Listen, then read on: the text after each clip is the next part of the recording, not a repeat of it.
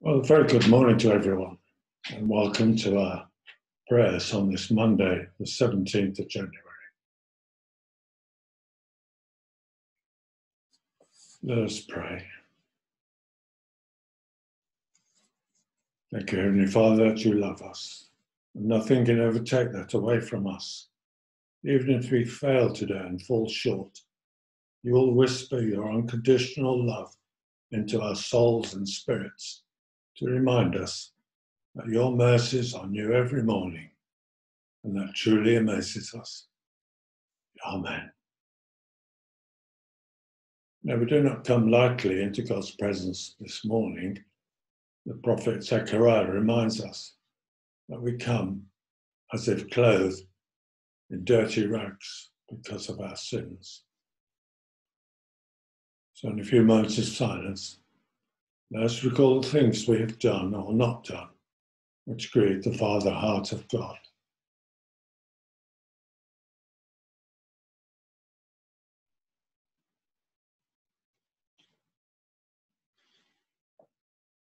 We'll be using the Kyrie responses. Lord, have mercy, and to Christ, have mercy. Heavenly Father, wash away all our iniquities and cleanse us from our sins. Lord, have mercy. Lord, have mercy. Against you, you only have I sinned and done what is evil in your sight. Christ, have mercy. Christ, have mercy. Create in us a pure heart, O God, and renew a steadfast spirit within us. Lord, have mercy. Lord, have mercy. May God our Father forgive us our sins and bring us to the eternal joy of his kingdom, where dust and ashes have no dominion. Amen. The psalm for us this morning is Psalm 145.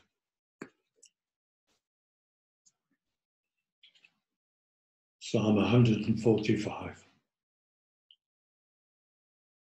I will exalt you, my God, the King. I will praise your name forever and ever. Every day I will praise you and extol your name forever and ever. Great is the Lord and most worthy of praise. His greatness no one can fathom. One generation commends your works to another, and they tell of your mighty acts. They speak of the glorious splendor of your majesty, and I will meditate on your wonderful works. They tell of the power of your awesome works, and I will proclaim your great deeds. They celebrate your abundant goodness and joyfully sing of your righteousness. The Lord is compassionate and gracious, slow to anger, and rich in love. The Lord is good to all he has compassion on all he has made. All your works praise you, O Lord. Your faithful people extol you. They tell of the glory of your kingdom and speak of your might, so that all people may know of your mighty acts and the glorious splendor of your kingdom. Your kingdom is an everlasting kingdom, and your dominions endures through all generations. The Lord is trustworthy in all he promises and faithful in all he does. The Lord upholds all who fall and lifts up all who are bowed down. The eyes of all look to you, and you give them their food at the proper time. You open your hand and satisfy the desires of every living thing. The Lord is righteous in all his ways and faithful in all he does. The Lord is near to all who call on him, to all who call on him in truth. He fulfills the desires of those who fear him. He hears their cry and saves them. The Lord watches over all who love him, and all the wicked he will destroy. My mouth will speak in praise of the Lord. Let every creature praise his holy name forever and ever. Glory be to the Father, and to the Son, and to the Holy Spirit, as it was in the beginning, is now, and shall be forever. Amen.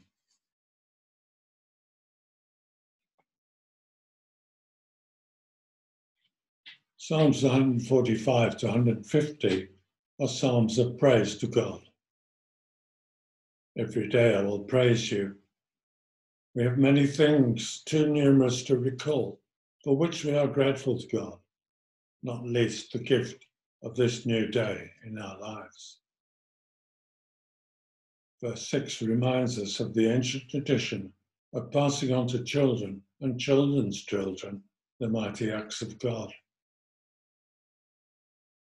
And verse 6 speaks of God's forgiveness when we repent of our sins. God is gracious and compassionate, slow to anger, and rich in love. May we today not miss any opportunity to tell others of the awesome works of God in our lives and put into practice verse 21. My mouth will speak in praise of the Lord. Let every creature praise his holy name forever and ever. Amen. Old Testament reading is from Genesis chapter 6, reading from verse 11. Genesis chapter 6, reading from verse 11. Now the earth was corrupt in God's sight and was full of violence. God saw how corrupt the earth had become, for all the people on earth had corrupted their ways. So God said to Noah, I'm going to put an end to all people, for the earth is filled with violence because of them. I'm surely going to destroy both them and the earth. So make for yourself an ark of cypress wood, and make rooms in it, and coat it with pitch inside and out. This is how you are to build it. The ark is to be 300 cubits long, 50 cubits wide, and 30 cubits high. Make a roof for it, leaving below the roof an opening 1 cubit high all round.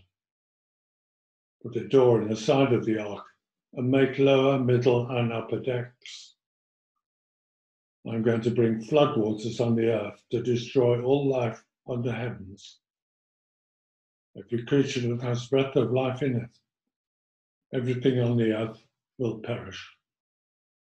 But I will establish my covenant with you, and you will enter the ark, you and your sons, your wife and your sons, and your sons' wives with you. You are to bring into the ark 2 of all living creatures, male and female, to keep them alive with you.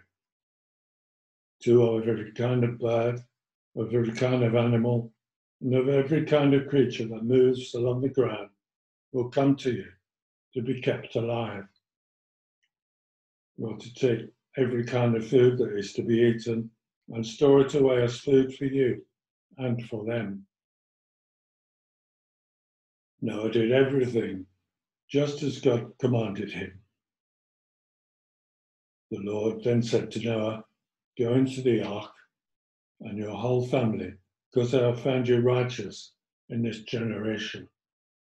Take with you 7 pairs of every kind of clean animal, a male and its mate, and 1 pair of every kind of unclean animal, a male and its mate, and also 7 pairs of every kind of bird, male and female, to keep their various kinds alive throughout the earth. 7 days from now I will send rain on the earth for 40 days and 40 nights. And I will wipe from the face of the earth every living creature I've made. And Noah did all that the Lord commanded him. Noah was 600 years old when the floodwaters came on the earth. And Noah and his sons and his wife and his sons' wives entered the ark to escape the waters of the flood. Birds of clean and unclean animals, of birds and of all creatures that move along the ground, male and female, came to Noah and entered the ark as God had commanded Noah. And after 7 days, the flood waters came on the earth. This is the word of the Lord. Thanks be to God. We often speak about the faith of Abraham and Moses, but I think we have here in this Old Testament reading an even greater faith in Noah's family as they received the instructions from God to build an ark. Because God intends to flood the world because of the people's sinfulness. Noah's family have faith that God knows what he's doing. Noah would have been ridiculed and laughed at as he stepped out in faith to build the ark. We're unlikely to be asked to do anything as awesome as Noah and his family were. But there may be times when God challenges us to do a new work for him, to further his kingdom and ministry here on earth. May we be prepared to respond prayerfully to do anything which God calls us to do. Notice also that God didn't just tell Noah to go and build an ark and then leave him to work it all out on how to do it. God gave specific, detailed instructions. We too should be confident that God will provide all things necessary when we respond to a new work or a calling.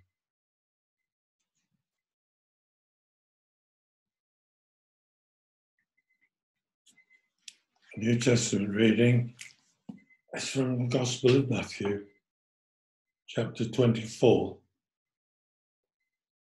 from verse 1.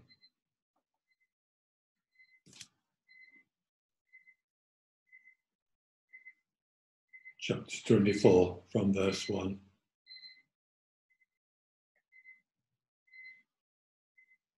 Jesus left the temple and was walking away when his disciples came up to him to call his attention to its buildings. Do you see all these things? He asked. Truly I tell you, not one stone here will be left on another. Every one will be thrown down. As Jesus was sitting on the Mount of Olives, the disciples came to him privately. Tell us, they said, when will this happen? And what will be the sign of your coming and of the end of the age? Jesus answered, watch out that no one deceives you. For many will come in my name, proclaiming, I am the Messiah, and will deceive many. But you will hear of wars and rumors of wars. But see to it that you are not alarmed. Such things must happen, but the end is still to come. Nation will rise against nation, and kingdom against kingdom. There will be famines and earthquakes in various places. All these are the beginning of birth pains. Then you'll be handed over to be persecuted and put to death, and you will be hated by all nations because of me. At that time, many will turn away from the faith and will betray and hate each other. And many false prophets will appear and deceive many people. Because of the increase of wickedness, the love of most will grow cold, but the one who stands firm to the end will be saved. And this gospel of the kingdom will be preached in all the whole world as a testimony to all nations. And then the end will come. This is the word of the Lord. Thanks be to God. Now, to the Jewish nation, the temple was the centre of worship. It took immense pride in the building. and for Jesus to predict its destruction would not have gone down well with the religious authorities. Even the disciples are curious as to its meaning. Some scholars think that from verse 1, Jesus left the temple for good, never to return, and simply walked away. Later on at the Mount of Olives, the disciples have a few questions and are curious as to when Jesus' predictions will happen. As is the case so often, Jesus doesn't give a direct answer, but tells them to be on their guard. They will suffer persecution, and most of them will be martyred. A prediction which was fulfilled. Certain so-called prophets throughout history have thought that the end time is near, even some mentioning a specific date. No doubt some are seeing the pandemic of COVID-19 as a sign of end times. But the key phrase, I think, is in verse 6. But see to it that you are not alarmed. We should not be anxious about the time of Jesus' return, but be ready, waiting for it, safe in the knowledge that nothing, neither wars, earthquakes, or famines, can separate us from the love of God.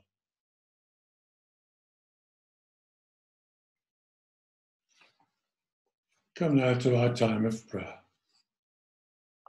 Our response to Lord, hear us, is Lord, graciously hear us. Let us pray. Thank you, Heavenly Father, for the many people who have accessed worship services online.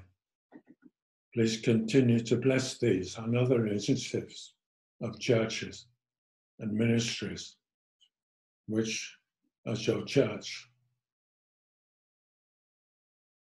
I'll say that again. Please continue to bless these and other initiatives of churches and ministries which offer spiritual and practical advice as your church moves into a new normal. Bless our clergy, Garth and Ian, together with Paul Lawler, our rural dean, as the deanery plans are put into place. We pray for the Church of St. Leonard's Beeley in our deanery, asking you, Lord, to bless their outreach to Churchill and Abbey Park, and for the growth of their work with children and young people. Together with the ministry of their pastoral care team, bless and protect, O Lord, their clergy, Gail Rogers, Paul Lawler, Francis Maloney, Richard Clark, together with their LLMs, Norma Walters, Margaret Lloyd, and Enid Mullins. Lord, hear us. Lord, graciously hear us.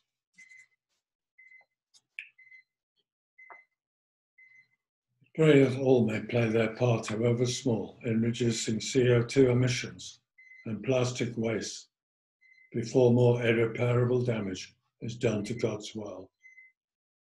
Bless all initiatives and organisations that provide food for those less well off.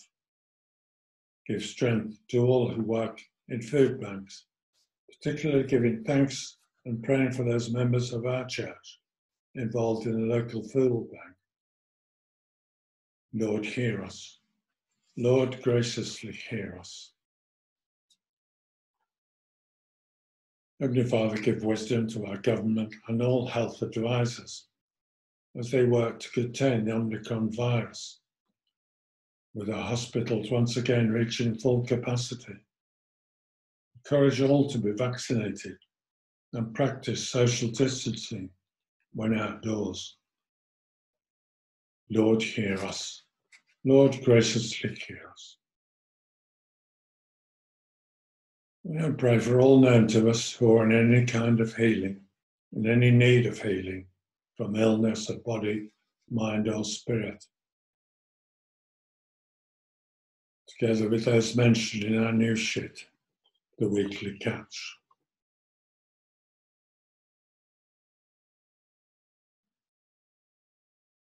We pray particularly for Norman and Chris Tilley. And for those with long-term illnesses,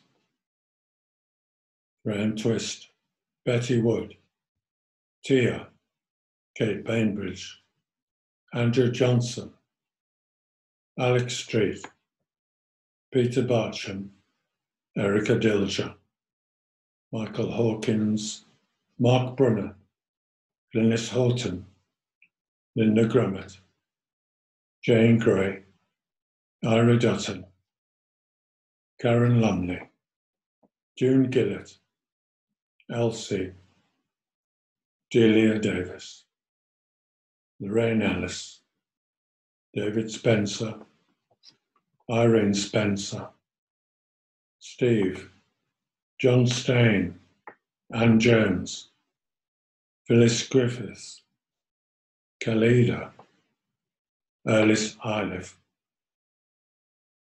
and for my wife Helen.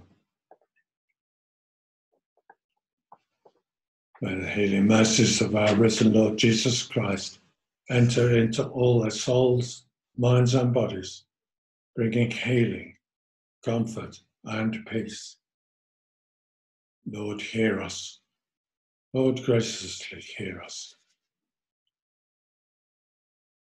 We remember now those whom we know grieving the loss of a loved one. We pray for the comfort of Christ to surround and lift them up at this difficult time. Particularly praying for Alan Mantell and his family, grieving the loss of Anne. Lord, hear us. Lord, graciously hear us. Gathering all our prayers into one, we are bold to pray the prayer which Jesus taught us. Our Father in heaven, hallowed be your name. Your kingdom come, your will be done on earth as in heaven. Give us today our daily bread. Forgive us our sins, as we forgive those who sin against us. Lead us not into temptation, but deliver us from evil. For the kingdom, the power, and the glory are yours, now and forever. Amen.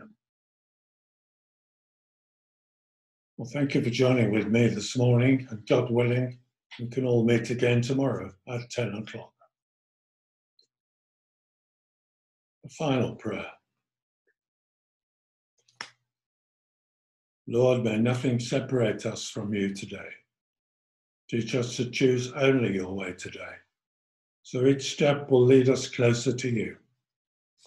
Help us to walk by the word and not our feelings. Help us to keep our hearts pure and undivided. Protect us from our own careless thoughts, words and actions.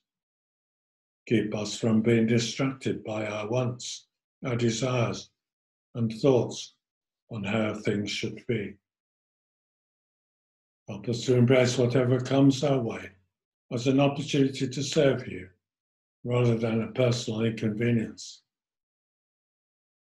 Through Jesus Christ our Lord. Amen. So we go out into this day in the light and the peace of Christ. Thanks be to God.